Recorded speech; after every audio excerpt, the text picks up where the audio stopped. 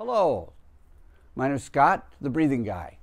I'll train you to locate, generate, activate core key energy in physical activity. This is video series, driver swing mechanics with key energy, lesson 1, swing mechanics, and this is stage 3, ergonomics of the fingertips and developing. And this is part 2. This is going to deal with the left hand and the ergonomics on that, striking the ball. So in the part 1, I dealt with this as a grip form versus this grip form, and why this is so much more natural, more dynamic, just like a baseball grip. And the people that have played baseball will love this grip because it's more natural for them to snap, use the right hand to hit the ball. And this is what you're supposed to do, even with other grips or thinking. The right hand strikes the ball, the left hand brings the club to the ball. Then the crossover is related to what finger pressures you have around the grip is the key thing. People have swung the driver and off. Why? Because they grip the wrong way and they think, oh, I gotta be softer. No, I want you to put as much pressure on the little finger tip as you can. I mean, the more you squeeze that tip, then you can soften all the other fingers. The more pressure here gives your mind ability to say soften the other. You don't need the other fingers to hold the club position, because in reality, it is the right hand that holds the club when you come down, because it works the bicep. So when you're coming down here in my form of swing mechanics, you're like this. Look at my left shoulder here, arm here. So it's all about this action. It's all about this action. So you're squeezing here as you're hitting. Remember, you put that grip, that bone on the grip top. Not this here where your muscle. You do not want. You want a bone touching the grip, because then your whole hand comes dynamic and involved. So the key here is when you pull back, you're using this finger, but when you're coming down, you're involved. Look at my biceps, man. That's when I use it, and I squeeze, and then I squeeze the little finger as well. That gives the contrast a turn. So timing, using this hand to hit, but after you hit it, switch your finger pressure to the little finger. That's the key. For the left hand swing dynamics, to amplify the crossover, it's going to be the thumb. You keep the same pressure, taking the club back, bringing it down, the crossover all the way through until you get to here. Then you change the pressure. And it's the thumb that facilitates a snap with coordination of the right hand middle finger. That's the key process of finger ergonomics. It will give you the greatest, if you want to say effort, a snap. We're striving for a snap through the ball, and it's actually within like a foot or two of the ball. It's down here, not up here. So many other swing mechanics you see. If you see the club head in front of the ball, look at their right elbow. They usually have the elbow out like this and the shoulders up like this, hitting it, because they're trying to develop there. They're not using their hands as a snap force. They're using the momentum of their whole body with minor influence on the hands striking the ball. So the way I'm advocating it, it's your hands. So that way, the more you develop your hands for that snap through, the better performance you'll have, the more repeatable performance you'll have in striking the ball for distance with the driver. Let the club do the work. Let the club head do the work. It's a tool, it's a weapon, or whatever you want to say, but how you do it, you're transferring your force into the club through your grip, through the grip. The tool the same way, how you work a tool, like if you're working in a forge, you're hitting something. It's how you work your hands, how you work your wrists, or hammering something. How do you snap it to come down? Is greater than being rigid. So understanding the left-hand side is position, the middle finger, and as you're coming through, you squeeze both the middle finger and the little finger, and it's just natural. It's just natural. You can see. You can test it. Bring it like this. Your hands are here. Bring your shoulder up. Get your closed stance. And look, just snap your hands, the fingers, just to select the fingers. Both little fingers, a little harder, especially there. And then squeeze the middle finger a little bit. And then cross over. Think of the thumb cross over. It's a whole new hand-finger sensation I'm advocating. It's a development in the golf swing that most people intuitively develop to some degree, but I want it more conscious, more physical. And you connect it to the core and you connect it to the breathing on there, because you're holding your core here, and when you want to snap through, you blow it out your mouth, go, whew. As you're squeezing, whew, you're pulling your belly button in, you're pulling your like that, and it will amplify your finger tensions within those fingers you need for the striking the ball and crossing over. The other characteristic to show you the difference here about that bone thing. A lot of pros, when they're using this club, what they do is tell the person to build up tape around here, so when they're gripping it, hold on, when they're gripping it, they can make the right hand more dynamic. In other words, they increase the size here, you know, to try to get that, you know, a little bit more force. But this is so much natural, so much bigger than that could ever be. Because when you grab it this way, you can go out, and if you get a, depends on your size of the hand, you can get like a jumbo for here. So the right hand, as long as you can make that little finger here as thin as possible. So your little finger is the dominant finger of the left hand. It's the closest to the palm. It's way up here. The more you can get it up here, not in your here, way up here. That's the key. It has to be across here as you want. It's easy to do in this grip form compared to the other. But for the right hand, to build up this area here.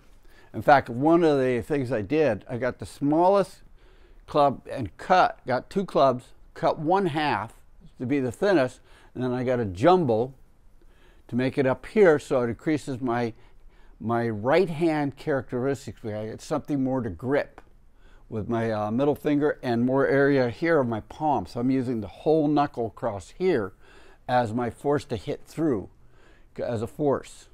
So the advantage of the right hand crossing over, you're manipulating this finger and this finger to hit and to cross over and make your arm. Because remember, when you cross over, your both arms are straight at this point.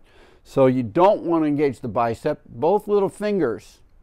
This is you got difference between left and right coming down straight. Then you turn to pure tricep. Then when you come up, then you go to bicep. The middle finger brings your arms back. The way you manipulate those fingers facilitates the rotational, either the club coming out, snapping through, and then coming back. So you don't, how can I say, you get the most speed, don't hurt yourself, and you can do more. So understanding our goals is basically trying to get the most accelerated force coming through the ball. This is what the swing mechanics is all about. Other swing mechanics produce other effects. You want to snap through, so it's always a little finger and middle finger, and how you coordinate the two at a time, and the crossover of the thumb. This action here, but it has to be with the, and there's a whole way of using the thumb, tightening thumb as you're striking the ball to accelerate the club. Everything's about accelerating the club head through the ball. That's the goal. How you get there, understanding the hands, is the name of the game, just like in Ben Hogan's book. These are two. Like I said, I recommend this. There's many ways to play with it, and everything I'm saying is basic. There's more advanced, and the more you feel your fingertip, don't think of squeezing the finger. That's too easy. The tip itself, bring that tip here. That's what you want to feel, the pressure there, not your finger. Remember, I said there's 4 parts to the hand: wrist, palm, finger, and fingertips. With the golf swing, we have to play with fingertips. If you're going to hit a baseball, you got more fingers involved. But the fingertips is the key, because you're dealing with speed involved, supporting speed. And because you're actually not hitting the ball. Never think of striking the ball. You're hitting the ball, golf ball. You're bringing the club head through the ball. the ball gets in the way of your club head. That's it. And that when it hits, the club head hits the ball, you got to really snap it. Your hands, you make your fingertips tight at that moment, right before you hit, and you exhale, go, just a little. You don't have to go all the way. Then go through it, and then you exhale all the way, pulling your stomach in.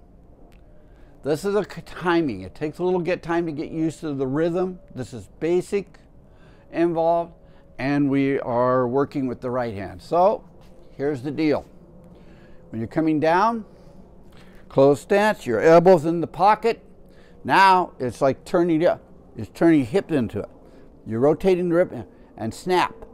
Practice snapping. Just feel your fingers. Just like I said, when you're coming down like here and you want to snap it, squeeze the little finger of the left hand and the thumb, just pressure just a little bit. That's for the crossover, because you're directing the crossover with the thumb. And with the other hand, you're squeezing both as you're striking the both bicep and tricep at the same time. Then you release the bicep to the tricep. There's a lot of engagement right coming through the ball to make that snap. That's the goal. Whatever you can do to snap the club head at that point you want it to be. Oh, by the way, always remember, since we have a shift, always put the ball, because if you look at all the pros, it's not in the center of your body, it's out towards your left foot because of the shift. And we advocate the shift in this swing mechanics itself. And it's simple. When it's done, you don't think of trying to have to muscle all down. Think of working the hands more to create the force you need. So if you got the momentum in the body and everything's coordinated, but if you get those hands really snapping that club head through, it beats everything else of all the hard speed or doing this. And there's actually, like I contend, there's three ways, three forms of swing. My form, elbow here, elbow away, and it's all dealing with the right elbow. It's all dealing with that. You can have it in the pocket, you can have it away from your body, or you can have it straight when you're hitting the ball. Those are the three, if you want to say, right elbow forms that changes the swing mechanics itself. And it's the left shoulder characteristic, big time. So it's a matter of how much effort do you really need to put in to your golf swing to get the distance you want. And it's all about the club head. How much force can you bring to the club head? How much accelerated force when you strike the ball? That's the key element there. On there. So this is driver swing mechanics, lesson 1, swing mechanics, stage 3, finger ergonomics, the difference between left and right. This is basic, how to feel the fingertips, how to shape, and what's the goal. Even when you use this glove form, always remember it's the little finger.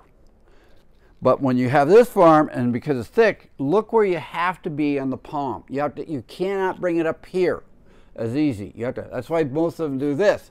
They actually choke down. Why waste the distance? I mean, the arc is what really, so that if you choke it down, you have to put more effort yourself.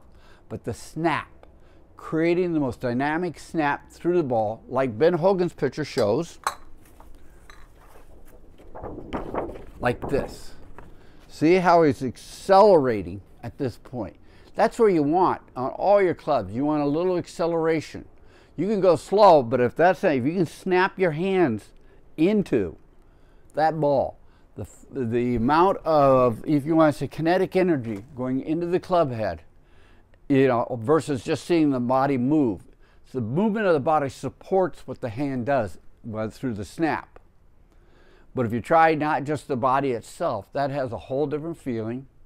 It's not as effortless. The more you work the hands, always remember, the hands move the arms, the feet move the legs involved. And that's the key element, how to get that softness and fluidity through by soft shoulders, down, brings where you can put more feeling into the hands, more dynamic force, more strength is what you want. Now, the exercise, I'm going to give you some exercises in a minute. So look for part 3.